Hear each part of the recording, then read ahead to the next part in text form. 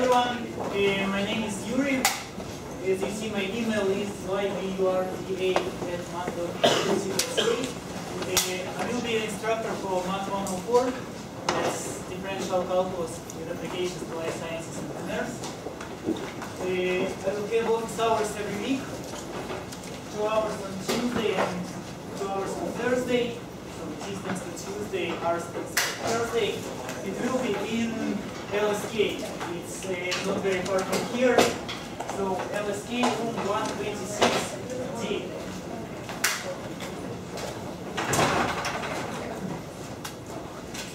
So there is small problem with this room. It's kind of behind two separate doors, and I will keep the inner door always open. The outer door, I don't have full control over it. So if you come and the outer door is closed, just knock hard. I'll listen carefully. Other thing, so there will be, we'll have the following breakdown the final mark for each one of you.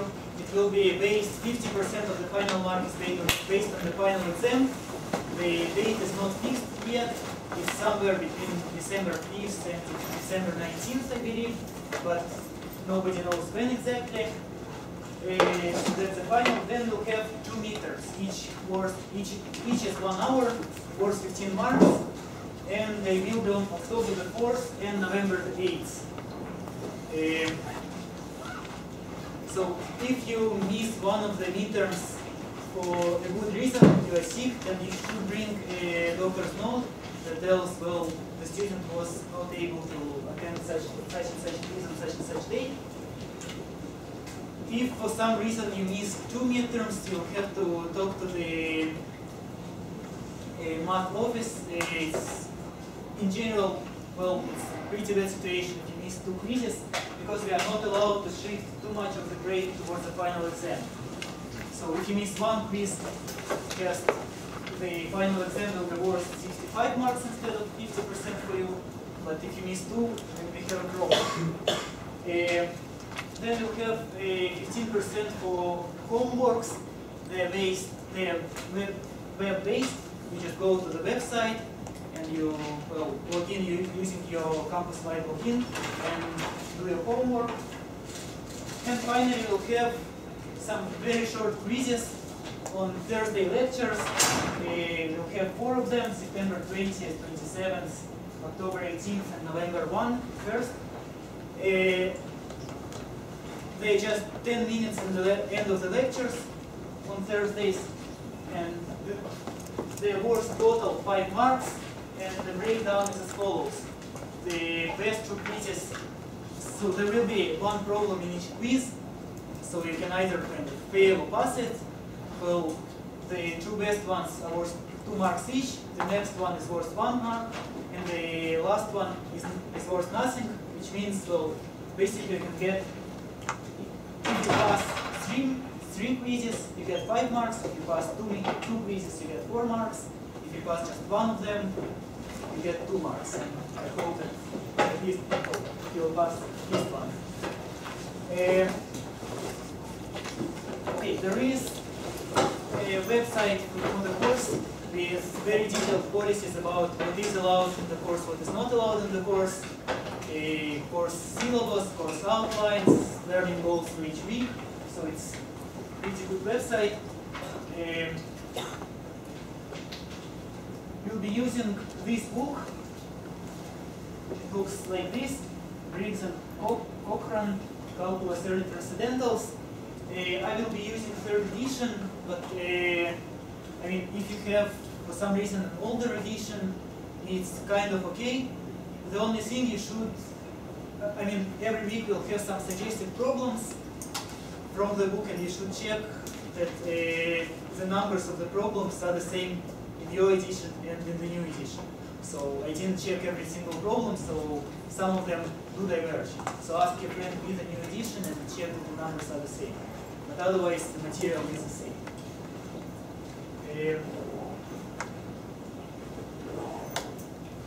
Okay, yeah. So, any questions about the administrative part? Yeah. So should we learn this? books to class, well, if you want kind of try to find what I'm talking about during the lecture, you might want to, but I mean, I don't think it's really a good idea. I will be trying to be self-contained and not really calculator. So,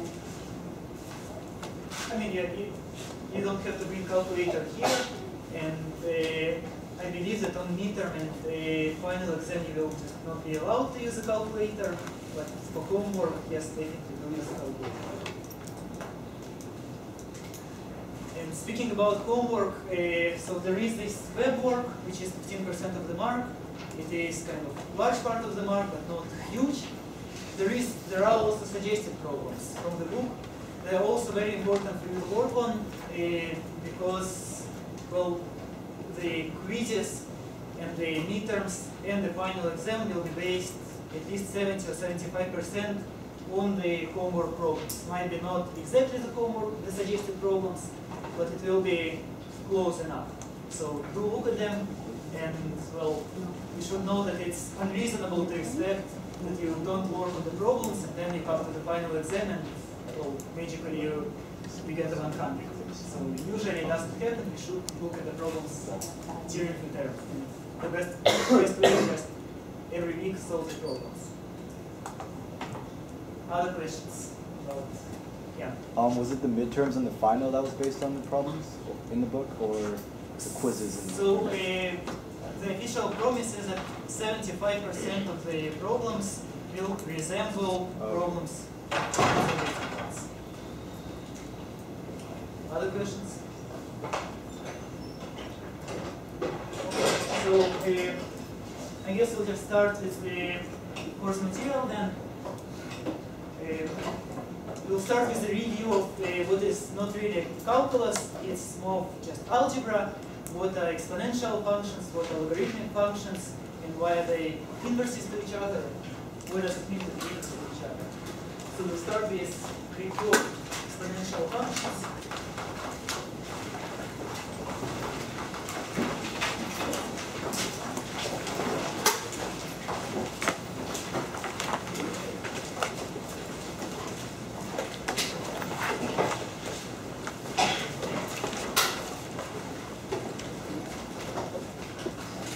Before I even tell you what is an exponential function mathematically, how do you write the formula for it, I just want to tell you when are you likely to encounter such a function.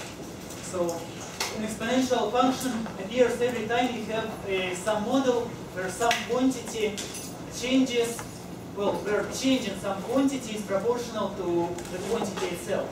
So let me write it down. Exponential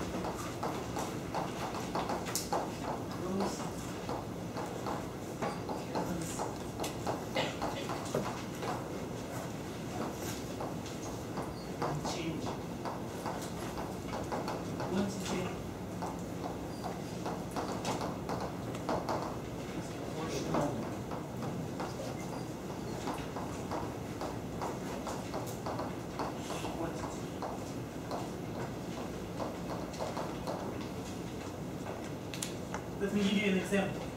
Say, how can we model the population bears? Suppose, well, for simplicity, that the birth rate and the death rate are kind of fixed. They don't change over time. It's an approximation, not maybe the best one, but work on it. Then what happens is that each generation, all the people on the earth give birth to, well, some amount of new people on the earth. So the change in the quantity is proportional to the quantity itself. The more people we have, the more people are born. And so example, you can check that roughly population on Earth doubles every century. So, and you might know that today the population is, well, somewhere between 6 billion people and 7 billion people. So let me say that population at the time 2000 for simplicity, is 6 billion. Then how can we model population at other times? Well, according to what is written here,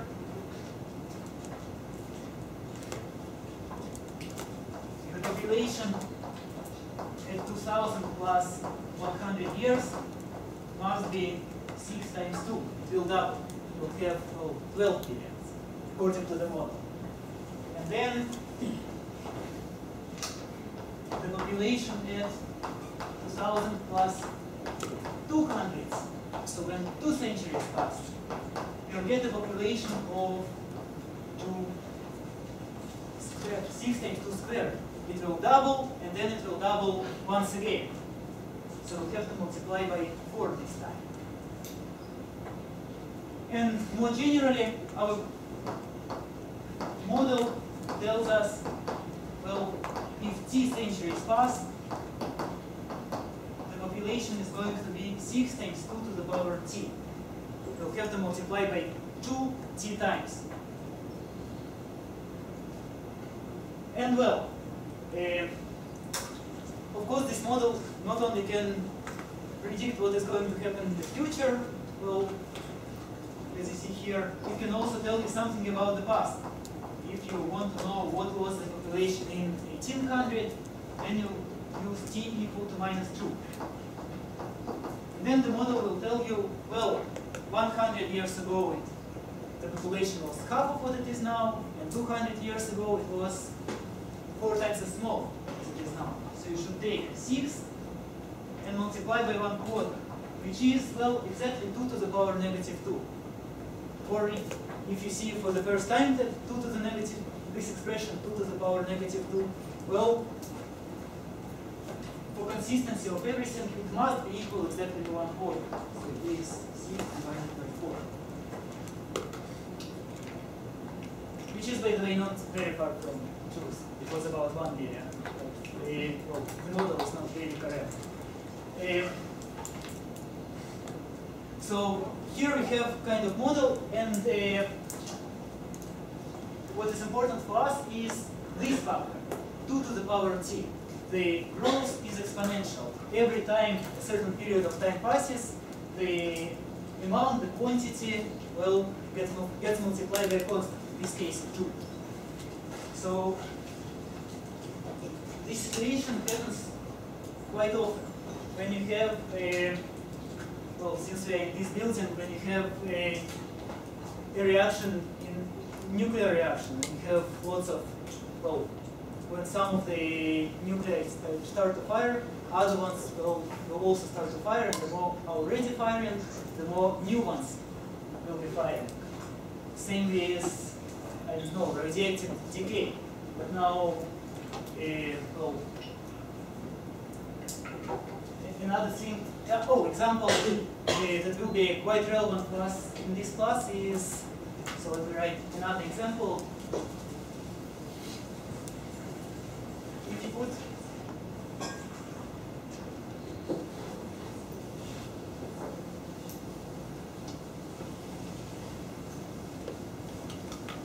you put money into a bank account, and the bank account gives you a certain interest rate. So the more money you already have in your account, the more money you'll get in the end of each year as interest. And this model is also, well, an example of exponential growth, because if you don't spend it. So another example, money in bank account.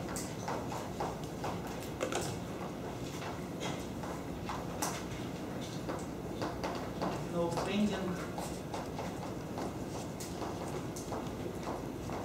Constant interest rate.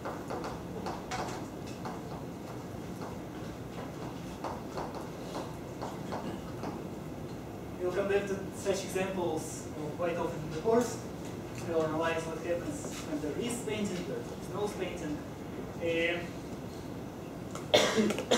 So these are the simplest examples, and well, I'm of course not teaching here a kind of science. I'm not teaching how to construct the models. I'm only teaching mathematics, which is, well, how to write such expressions and how to work with them. So we'll just make a mathematical abstraction. So kind of abstraction of all this story. We'll say that such a function which takes x and outputs some number raised to power x is called exponential function.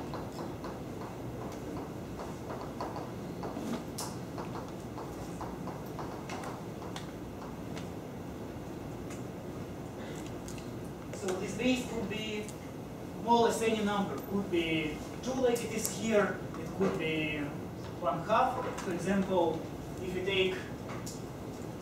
if in this example, instead of keeping your money in the bank account, you behave in the following way. Every year you spend exactly half the amount of money in your bank account. You'll have also kind of exponential growth, but this base, which is 1/2. Today I'll have, well, say, 10,000 in the year. In the end of year, I'll have 5,000. In the end of 2 years, I'll have 2,500, and so on and so on. So the amount will halve each time. So the only thing which we don't allow is base which is negative. So we'll always stick with positive bases. I'll explain why this restriction is important actually. So let me remind you some rules how to work with such functions. What is special about them? So rules.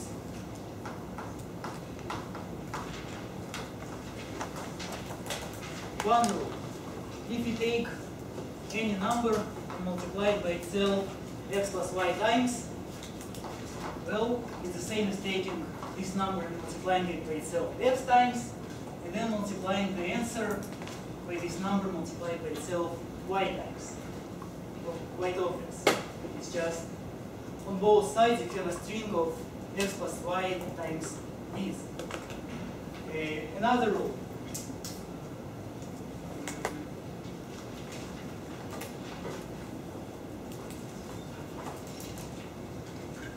What is b to the power of negative x? 1 over b to the power x. Right. And you see from this example why it should be 1 over b to the power x. Because kind of in any model of exponential growth to go backwards in time, you should divide instead of multiply. Related to this is such a kind of combination of these two. B to the power x divided by b to the power y. Related to this is the following definition. What is any number raised to power 0? 1. Right. Because it has to be consistent with this formula. B to the power x minus x must be a quotient of b into x and b to x, so it must be 1. It must be consistent with such examples. When t is equal to 0, well, nothing changes. They don't go from 6 billion to anything. It should stay 6 billion, so you should multiply by 1. So you see that these rules, well, they're not just something you should memorize, they're reasonable. Another thing, b to the power x, and you compute it raised to the power y. What is it? You multiply. Yes, so it is b to the power xy. The reason is, well, here you have b to the power x, you multiply it by b to the power x, multiply it by b to the power x y times. Well, now apply this rule. What will happen? You should just take b and multiply it by itself x times y times. Well, related to this is a kind of such example. So, what is, I don't know, b to the power 1/2? What does it mean to take something and raise to the power 1/2? Square root, right? Because if you raise this number to power 2, it must be b, according to such a rule. So to make everything consistent, you must say that b to the power 1/2 is square root of b. And more generally, b to the power of a fraction is the nth root of b to the power n. And of course, it is useful to have an exponential function not just for integer values of the argument, for all values of argument. Because, well, we might want to know what is the population in 2012. And, well, 2012 is not 2000 plus an integer number of targets. It's somewhere in between. So it will be useful to us to raise 2 to some power in between. And that's how we can do it. And finally, if you want to raise b to just any power, which might be not a fraction, well, we just approximate it by fraction and raise it to the power of this fraction. So actually, exponential functions are defined for all possible arguments. Positive, negative, zero, fractions, rationals, irrationals, whatever.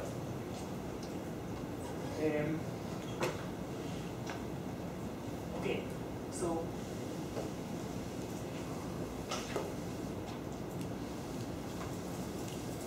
let's try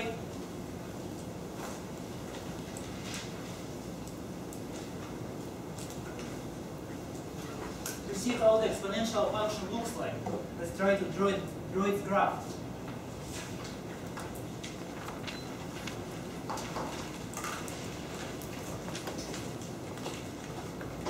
Okay, so what is the value of an exponential function at point x equal to 0?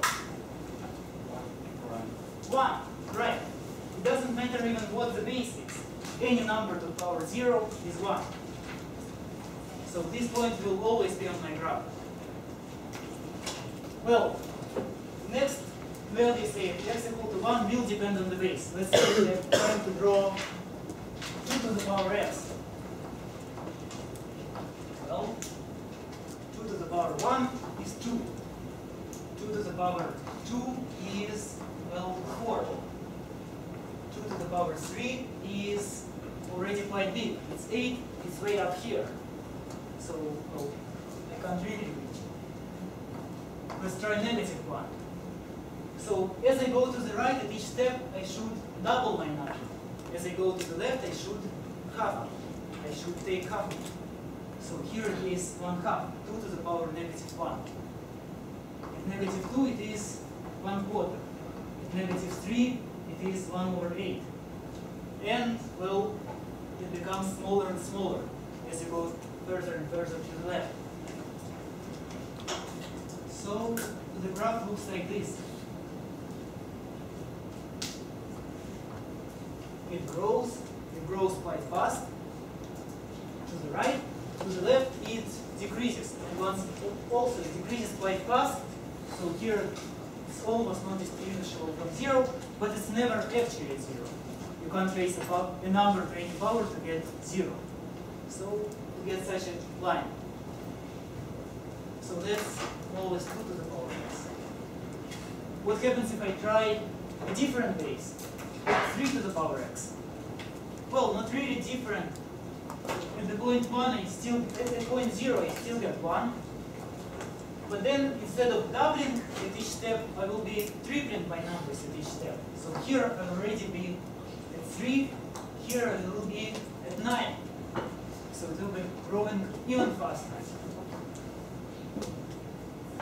And for the same reason, it will be decreasing even faster here.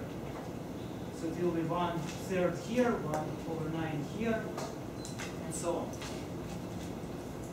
So that will be 3 to the power x. Okay, so a question. How would the graph of 1/2 to the power x look like?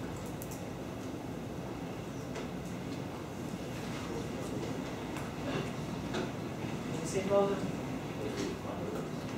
The other way, yes. So in the graph of 2 to the power x, we double the number every time we go to the right. In graph of 1/2 to the power x, we'll double the number every time we go one step to the left. So it will look exactly like 2 to the power x, except this opposite direction. It will look like this.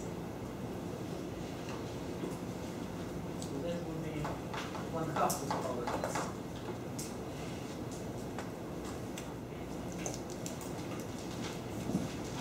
Well, and there is kind of one funny base. If you take 1 to the power x, it doesn't look like exponential at all, and it is actually not really an exponential. It is just a constant number 1. For every value of x, you get 1.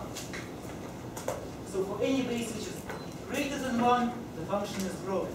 For any base which is smaller than 1, the function is decreasing.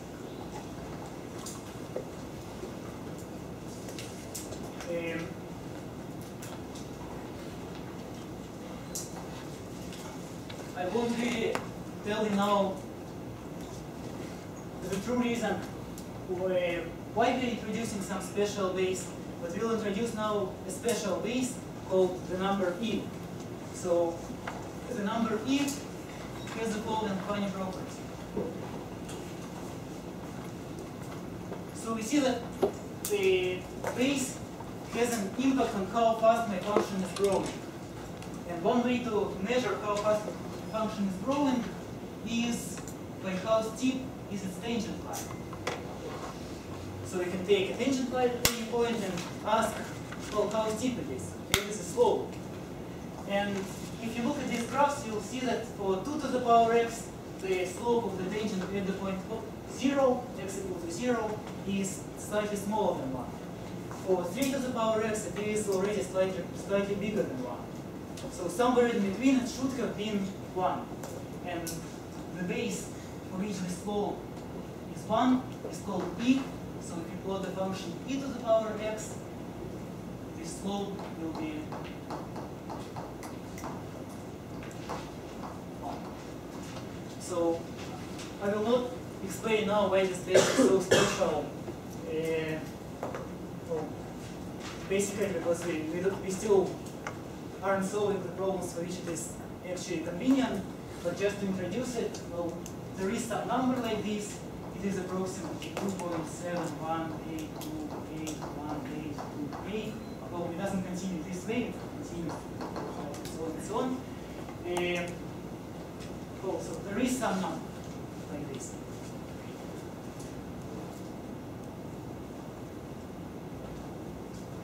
Okay, so maybe any questions about exponentials? Yeah. How is the tangent line important? Sort of measures. What is it? So, well, now for us it just says, well, we want a function with a particular property, its rate of growth at this point is, well, such and such. In future, we'll see that somehow among all exponential functions, this one is the easiest one to analyze. So if you work on an actual problem, you can replace basically any exponential function by an exponential function with this of this form, and this one, well, it just happens to be mathematically much easier to analyze. So for now we just for now it's just the rate of growth. Yes, basically yes. I'm kind of assuming that you all have seen and worked with some exponentials, that you know how to compute 2 to the power 30 divided by 2 to the power 28. If you don't, or you have forgotten, well, go to the suggested problems in the book and actually solve each exercise which asks you to simplify such and such expression, because, well, it is a review. It's not really, I mean, part of the material might be a little bit new, but most of the material should be known. Okay. So now talk a little bit. Oh, by the way, if you want to find this section in the book, it's section 1.3. So if you want to review the code. Now I want to talk a little bit about inverse functions. So in our model of population,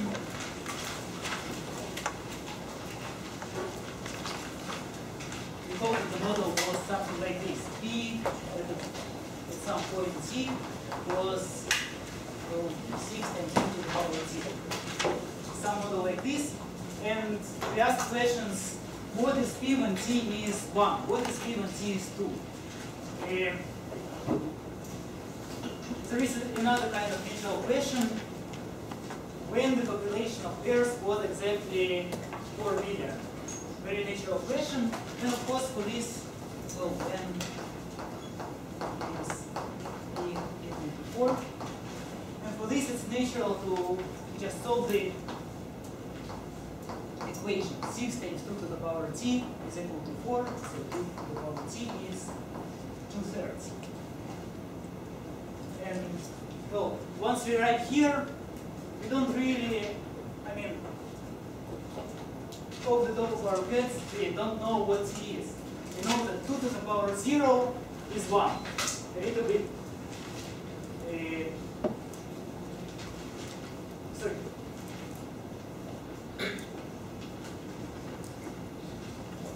Yes, so t at the point 0 is a little bit high. T to the power -1 is 1/2, it's a little bit too low. So it should be some t in between, but what is it exactly? Well, for now we kind of don't know. But that's just one model. In other models, you might be given some function here of t and still ask similar questions. I mean, this is a very simple model, your model might be much more complicated.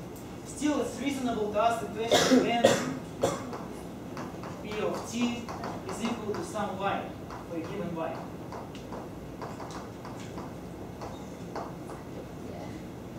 And, well, it is a very reasonable question, but unfortunately, quite often we just don't know what the answer is, depending on the model, depending on the function. And however, sometimes we still are able to analyze parts of this answer, and the starting point is just give a name to this answer. How would we refer to this answer?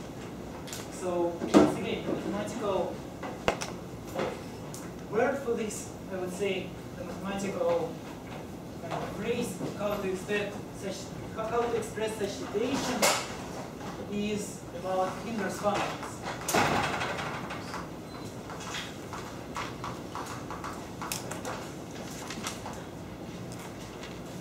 So I'll start with just a definition.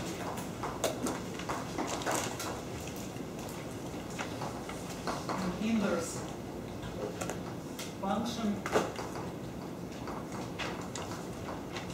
of f, if it exists, satisfies f of x is equal to y, if and only if f inverse of y is equal to x.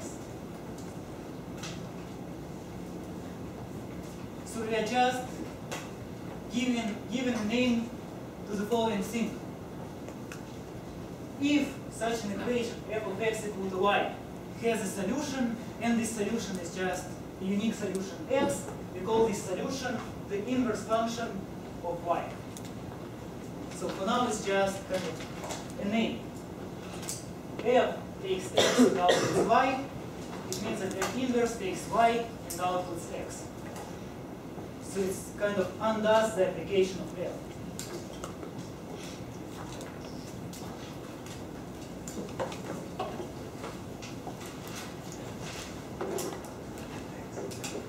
Example.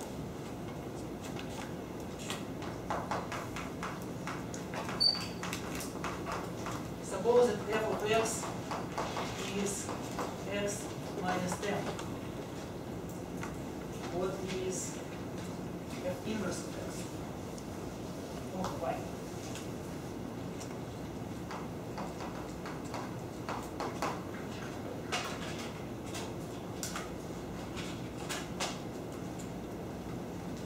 So, let's look at this definition. According to the definition, to find out what is f inverse at the point y, we should just solve the following equation. F of x is equal to y. In this case, x minus 10 is equal to y. So what is f inverse of y? X plus 10. X plus 10, right. Y. Y. Even better. So what happens here is that this function undoes the application of this function. If you take x, you subtract 10. To undo this operation, well, you should take the new value and f entry. Okay, another example. F of x is x cubed. What is f inverse of y? What function would undo cubing? Cube root.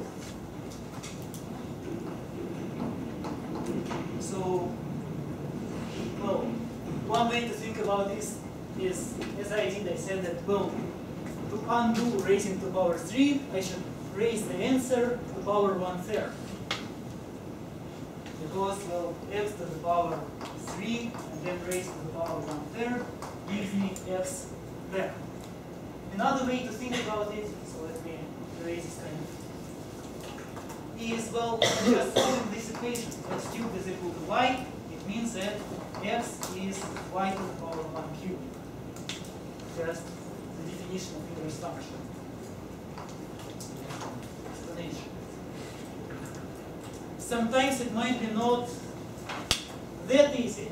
For example, my function is x cubed plus 10x plus 1.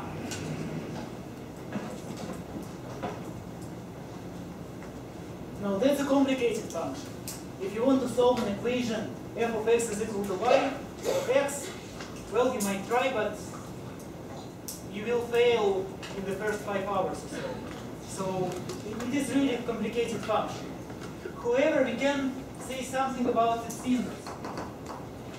What is, well, let me try to compute its inverse at the point 12. What does it mean? F inverse, as I said, undoes the application of f. So what happens is, well, I have this function f. I think about some number x. And then I tell you, I applied the function to the number x that I thought about, and I got 12. And your task is reverse this procedure. Know what is the number x that I thought about. So, anyone?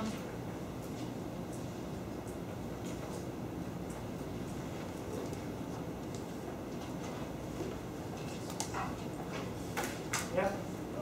If you had two functions together, wouldn't it make equal 0? Say it again. If you add a function and its inverse together, it equals 0. No.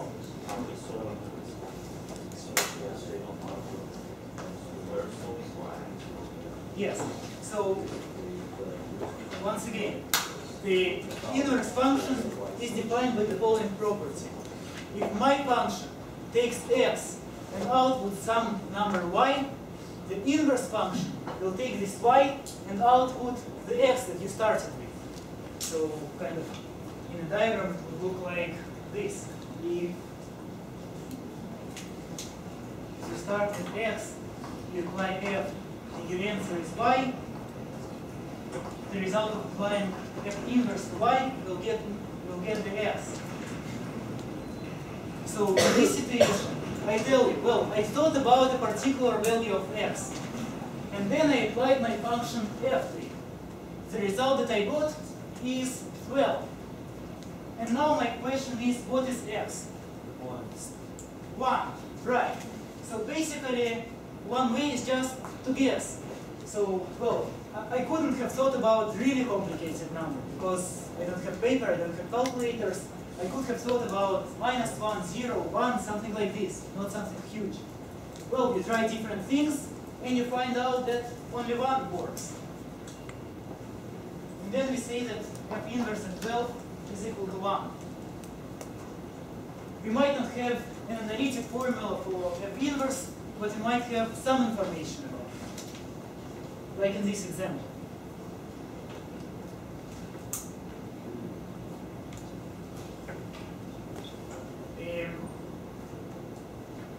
Sometimes it's not even this good.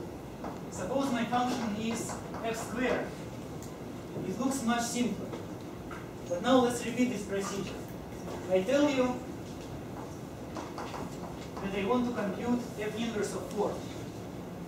It means I thought of a number, I squared it, and I got 4.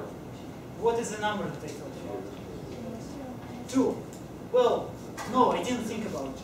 I actually thought about minus 2. Well, now somebody tells, well, then it was minus 2. But then I would say, well, no, I actually thought about 2. So here I have 2 possible answers. 2 or negative 2. Which one is the actual answer? Well, we have no way to know. Just no way to know. Both of them work, but my inverse function must be a function. It should tell f inverse of 4 is either 2 or negative 2. It can't make an arbitrary choice. So it just doesn't exist. So in this case, f inverse doesn't exist.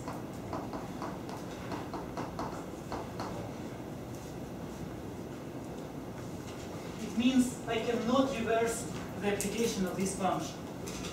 It actually loses information. I can't undo it. So the general observation is like this. If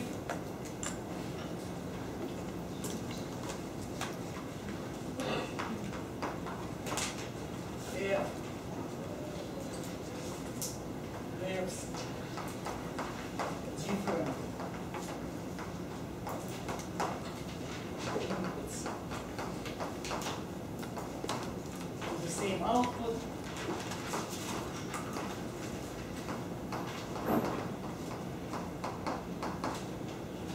it doesn't have an inverse.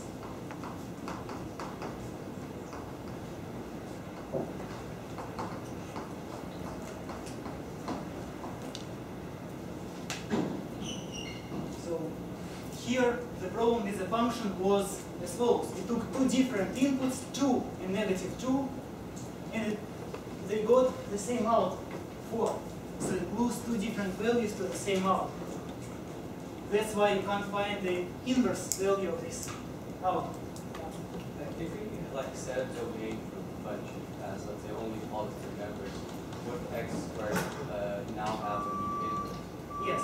So if instead of this function you consider just its restriction, you impose an additional constraint, x is only positive, then you'll have an inverse. And it will be the positive square root of x.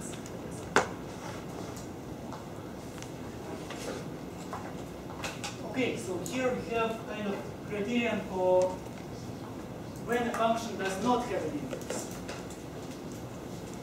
We have a name for the opposite type of situation. Once again, it's just a name. So we say that f is 1 to 1 if takes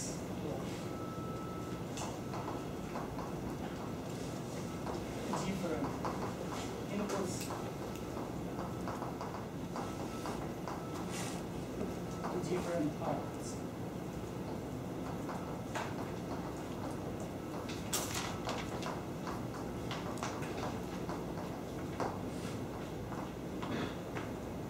So once again, just a name for the opposite situation. So if my function takes different inputs and some different inputs and outputs the same output, then it does not have an inverse. The opposite situation is if I know that 2 inputs are different, then the 2 outputs are different, well, I just call this function 1 to 1.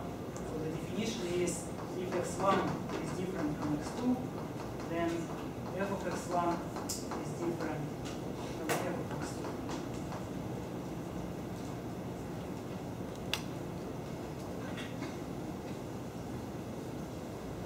Okay.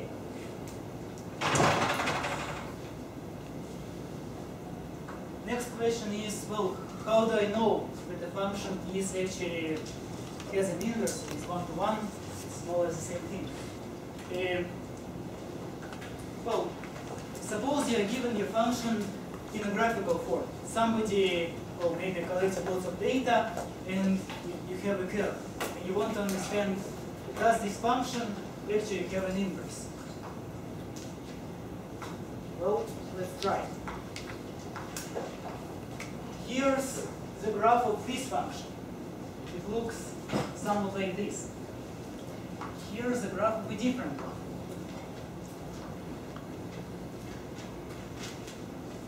I claim that one of them is invertible, the other one is not, which means one of them has an inverse, the other one doesn't. So how many of you think that this function does have an inverse? How many of you think it does not have an inverse? Okay, so it means that all the rest are thinking about different things. So you should start thinking about functions and their inverse. Well, maybe it's simpler to start with this one. How many of you think that this function has an inverse? How many of you think that it does not have an inverse? Okay. So let's look here. We should check whether the function takes different inputs and outputs the same output. Well, let's look at this function. If you take this output, there is a way to go back to its input. You just look, well, what x produced this value of y? Very easy. You take a horizontal line like this, and here's the value of x, such that the value of your function is this particular y. So here everything is okay. But if you take such a point and do the same procedure, what value of x produced this particular y? Well, it might be this one. Very good. But it might have been this one. Very good. It might have been that one. So we have three different values of x which produce the same output, y. So there is no way to go back from the value of y to a unique value of x.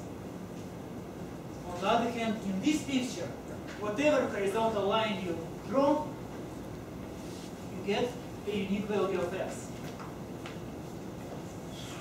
So quite easy to go from y value to an x value. So if you just look at the picture, it's quite easy to understand which function is invertible and which is not. So this has inverse, doesn't have inverse.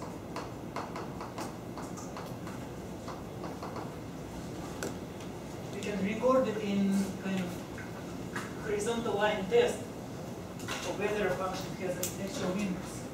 If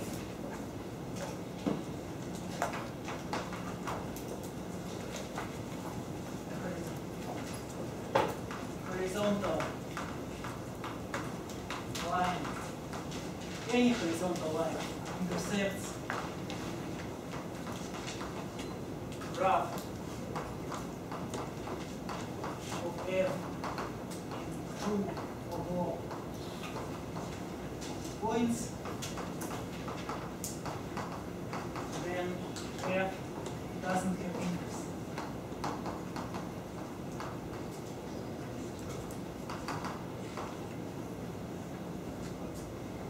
So the reason, the graphical reason for why f of x is equal to x squared doesn't have an inverse is because, well, the graph of x squared looks like a parabola like this. For some values of y, well, the horizontal line intersects the graph at 2 points, not at 1. So no f inverse. And vice versa. If for any horizontal line you can produce exactly 1 point in the intersection, then you can go back to the x value. So if every horizontal line intersects the graph most at 1 point,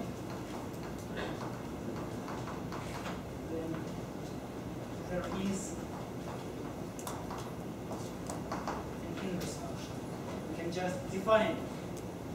The definition would be take the horizontal line corresponding to the value of y and output x. So one very common reason for why we would be in this situation is that my function is just increasing. So if my function happens to be increasing all the time, like in this picture, then I know that if I intersected a horizontal line at one point, well, I'm not going to come back at another point, because it keeps increasing to the right and it keeps decreasing to the left. So if f is increasing, has an inverse. Same about decreasing function.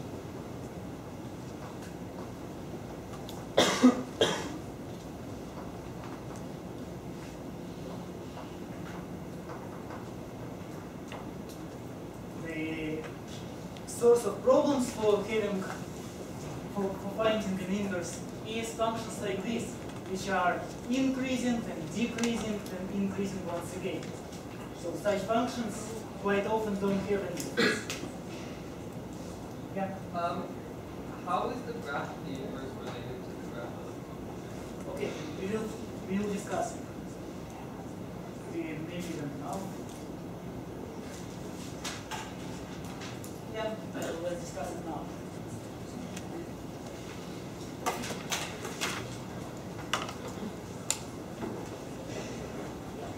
So the question was, if we know the graph for a function, if we are given a function in a graphical form, how do we find the graph of its inverse? So writing the inverse. Well, suppose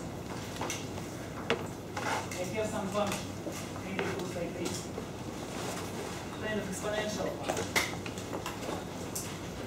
And I want to know how does its inverse look like. Well, let's think about it.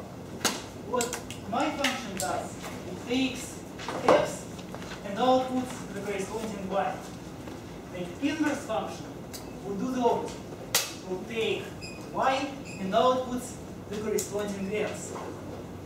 It means that somehow we should be able to switch the roles of x and y. Okay, so I have here a graph of the same function, and here I have the x-axis, and here I have a y-axis. How would I be able to change the roles of x-axis and y-axis? They just change. Well, yes, I can just flip it like this, kind of magic trick. The x-axis used to be here, now it is here. The y-axis used to be here, and now it is here. Well, the y label is not really a nice y label now, but the axis is still the right one. And the graph of my function, which used to take x and output y, now takes the corresponding y and outputs the corresponding x. That's the inverse function. I hope that it looks right from this side. Yes? Okay. So, if you don't have this magic device, how do you do it? Well, you have this special line, the one that I was quoting, x equal to y.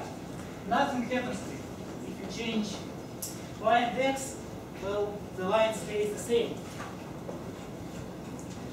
Now I should just reflect this graph in this line. So we'll get this point, for example, will go to this point. This point will go to such a point. And so on, and I'll get such a graph.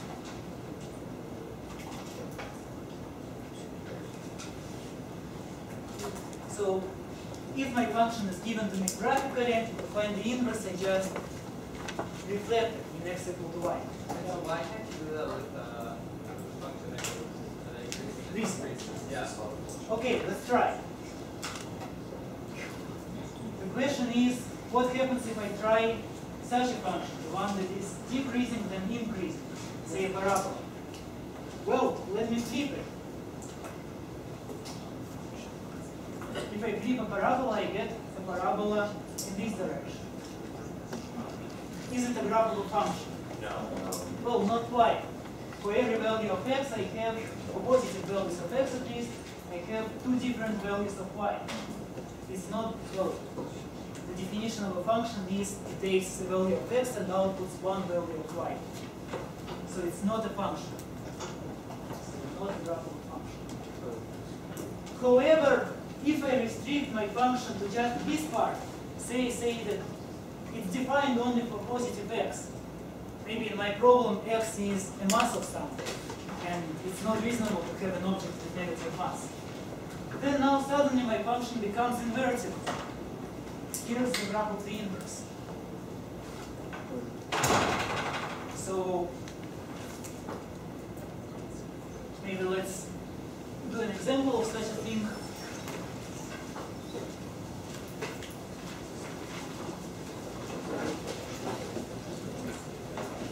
So sometimes you might be asked such a question. Determine the largest intervals of each f of x is x squared minus 1 is invertible.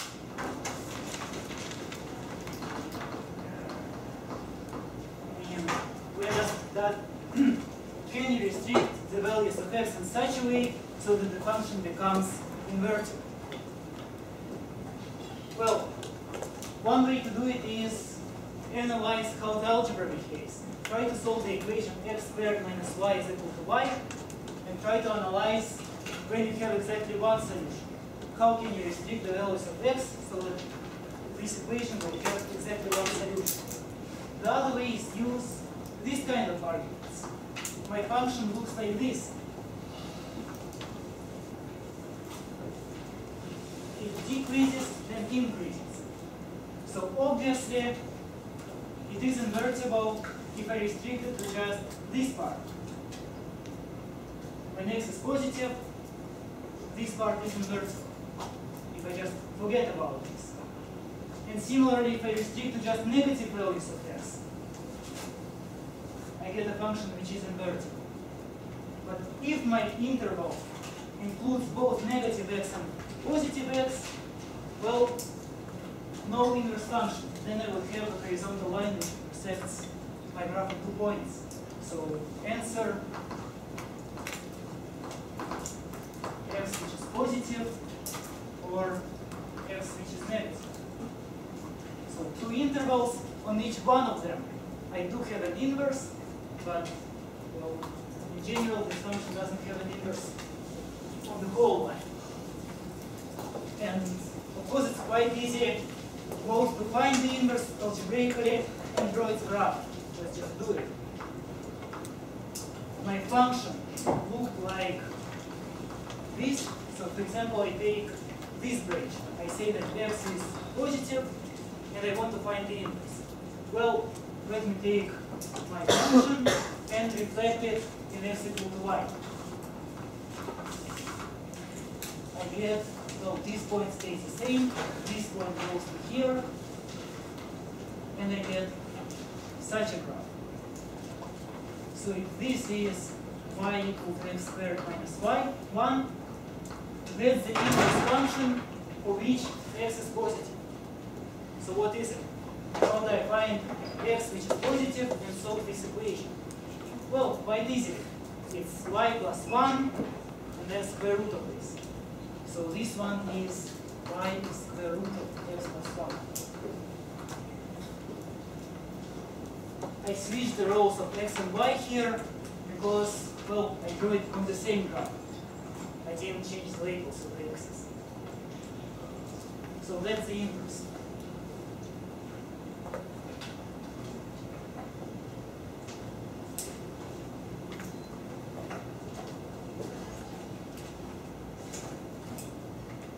Okay, so maybe any questions about inverse functions? What if there are asymptotes in your function? Would it be?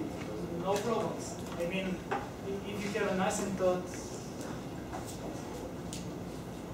well, basically it causes just no problems. Oh, okay. I mean, same principle applies.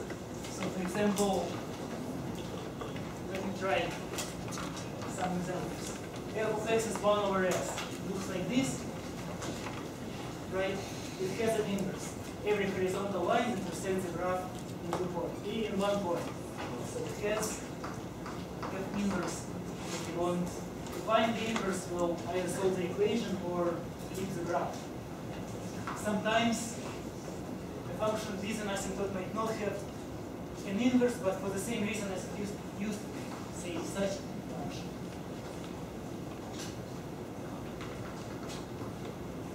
Well, for this value everything is okay, but for this value you have two different inputs with the same output. So basically same considerations, Oh, okay. no difference.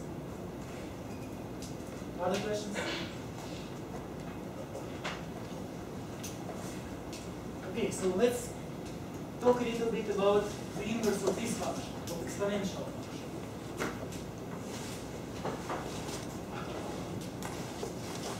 As I said, it's very useful when you want to analyze exponential growth models. And, well, because it's so useful, it got a very standard name, it's called logarithm. So, logarithm.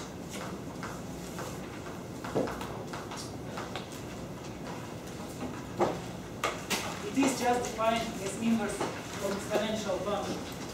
If you know that b to the power x is equal to y, it's the same as saying that logarithm of y minus b is equal to x. So this notation, once again reiterated, is logarithm of y to base b, and what it says is just the power to which you should raise b to get y is x. So for example, what is logarithm of 8 to base 2?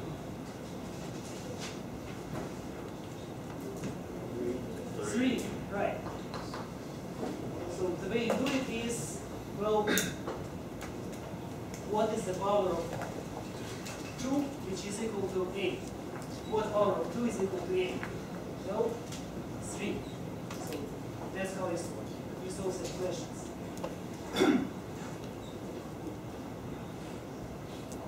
Well, next, some other example, logarithm of 1 raised 2 is 0. If I raise 2 to the power 0, I get 1. And well, logarithm is defined as the inverse function of the exponential function. Why is it actually defined? Why is there an inverse? Well, because the exponential function is increasing all the time. What is the domain of my function? For what values of y the logarithm is defined? Well, let's look. This function, sorry. Yes. So this function is the exponential. The new one is the logarithm. So the domain of the logarithm is what used to be the range of the exponential. The values of y which can be obtained as an exponential. These now become the domain of y. And of course, b to any power is positive. So domain of logarithm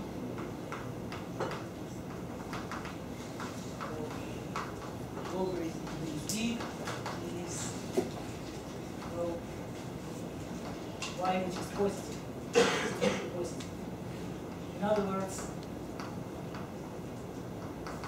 the logarithm is defined only for positive terms of y.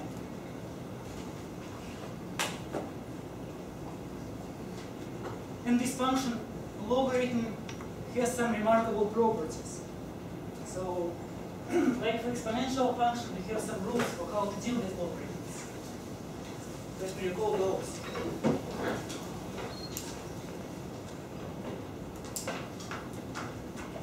Logarithm of x times y. It turns out it is logarithm of x plus logarithm of y. The reason is not that not that complicated. Suppose that you know that to raise b to some to get x you should raise b to some power, and to get y you should raise b to some other power. To what power you should raise b to get x times y? Well, to the sum of those. So this rule is really the same rule as for exponentials, but kind of in reverse. And similarly, there are other rules.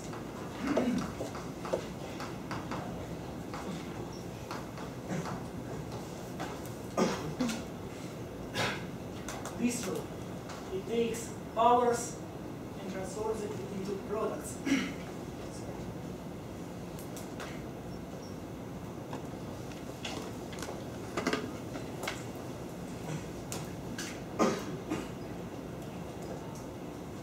Another rule, logarithm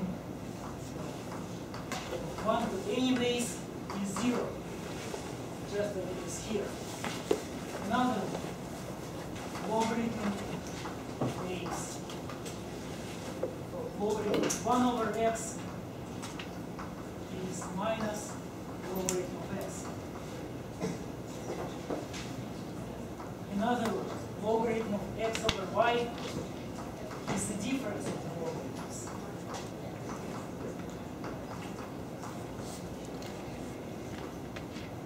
And for each one of those rules, we can find an explanation, kind of like we did for this one. It's parallel to one of the rules for exponential functions.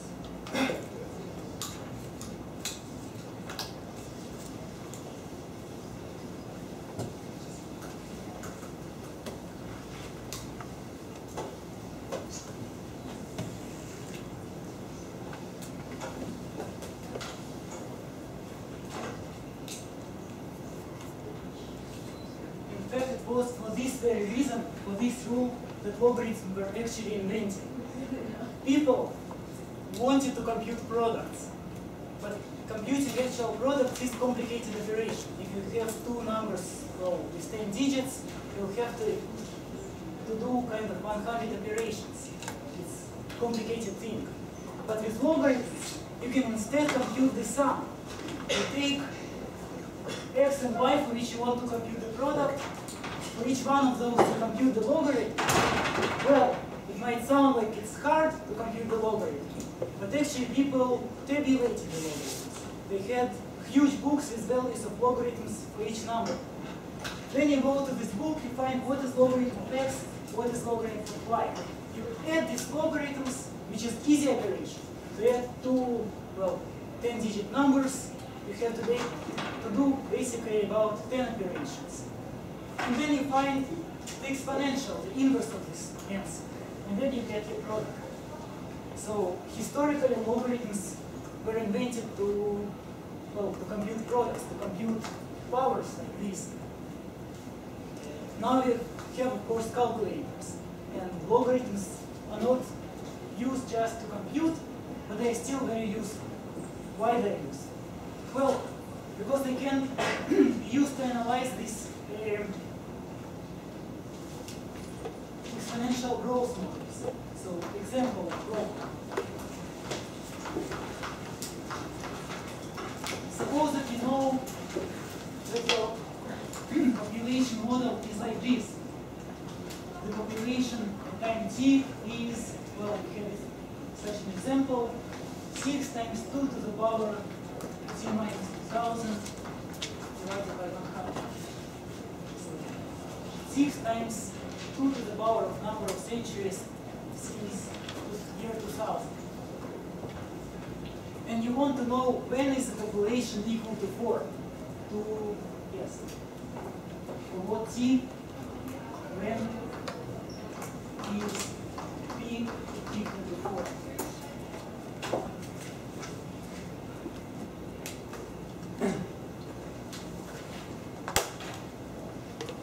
Okay, I'm sorry, I forgot to say something important. It's about the convention. In exponential function, we had a very special base, e. And in logarithms, it's even more special. People don't like to have a book of logarithms for each base. They like to work with the same base everywhere. And it got this. The convention is we have a special name called natural logarithm of x, defined to be the logarithm to the special base e. I mean, it's really not that different from any other logarithm, but you just forget about the base. You just write 1 of x. And in this course, you might also see such notation. Logarithm of x without any base. So this one is not really standard. If you work in computer science, this would probably mean logarithm to base 2. If you work in engineering, it might mean logarithm to base 10. In our course, it will still mean logarithm to base e. So it's better to use this notation. But you might encounter this logarithm in some cases. Okay, so back to this problem. I want to solve an equation, p of t is equal to 4.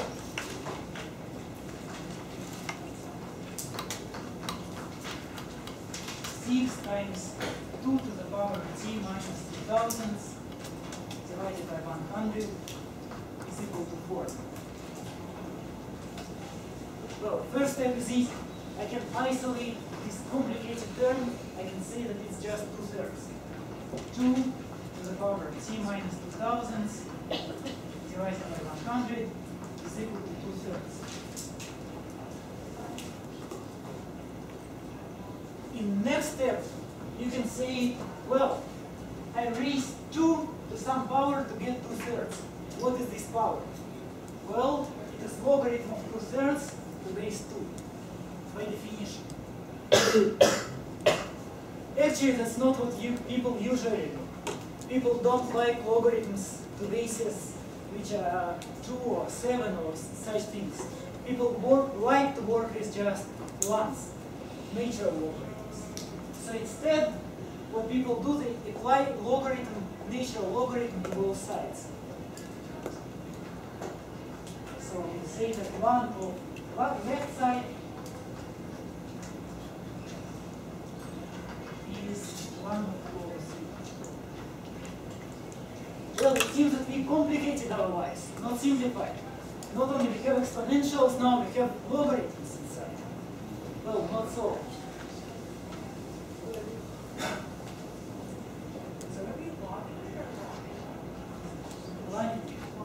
Yes. So applying the natural logarithm.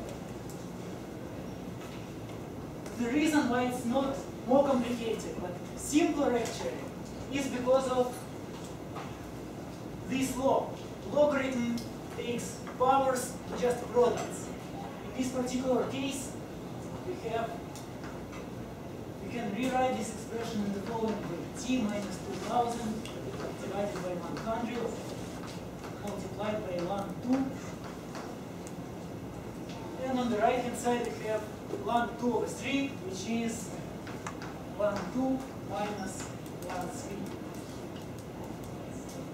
By another one of those logarithm-based quotients to differences. Okay, it means t minus 2000 over 100 is 1, 2 minus 1, 3 divided by 1, 2. And t is 2000 plus 100 times 1, 2 minus 1, 3 divided by 1, 2. Well, at this time, the population was exactly 4 million. Not very exciting. I mean, some logarithms, what is the actual time? what's good is you can take your calculator and actually compute what is 1, 2 and what is 1, 3. There is just one button for this. You take 2 and press 1. So using this you can find what it is. It is approximately 1941. 0.5.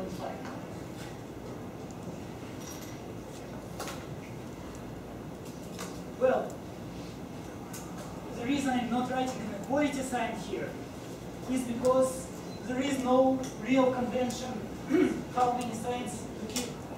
It's not really the same number here and here. You should apply your own kind of reasoning. If you believe your model is very precise, if you believe that the population is exactly like this at each point of time, you might want to say that it's 1941.507 and so on. But, well, because it's 1941, I would say that no, the population really deviated quite a bit here from the actual figures. So maybe my data is not really that precise. So maybe it's not even reasonable to say that it's 1941.5. Maybe it's better to say, well, it's about 1940. Maybe something like this. So it's really up to you to decide how precise the model is. So you can't really write an equality sign. It's about assumptions here.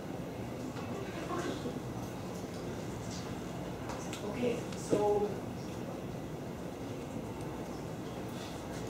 I guess that's what I wanted to say today. So